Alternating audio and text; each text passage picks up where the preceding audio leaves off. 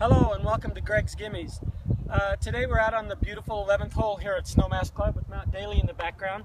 And first of all, I wanted to talk about this weekend. Remember, this weekend are the Ragnar relays. So if you want to come and play golf, both for either Friday or Saturday, check in the golf shop. We'll give you a parking pass. That's the only way you're going to be able to get into the parking lot at the Snowmass Club to play. Anyway, today's shot we're going to talk about is the wind's blowing in my face. It's an uphill approach shot, and we want to try to keep the ball low. So the idea here is to keep the club head square and kind of de-loft the club as you make the swing. You want to play it in the back of your stance so that the club head is going down in a descending manner during the forward part of the swing to keep the ball low, and it's just make it go up and stay out of the wind and won't balloon up in the air. So I'll put it in the back of my stance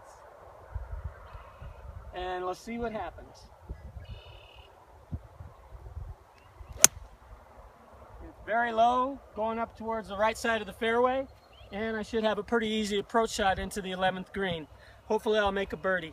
Anyway, that's how you approach that shot. If you have any questions, check with us in the golf shop, and I'll see you next week on Greg's Gimmes.